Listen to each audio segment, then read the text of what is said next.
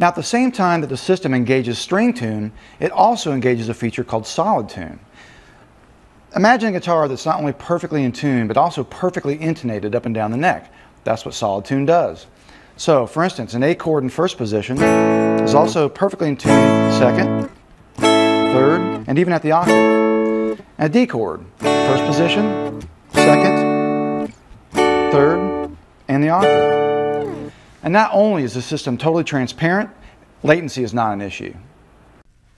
It's important to remember that the string tune and solid tune functions occur in the guitar's DSP and not as a result of moving parts on the guitar. So if you're not playing with headphones, make sure and have your amp's volume loud enough that it's louder than the guitar itself, or a chorusing effect will be present.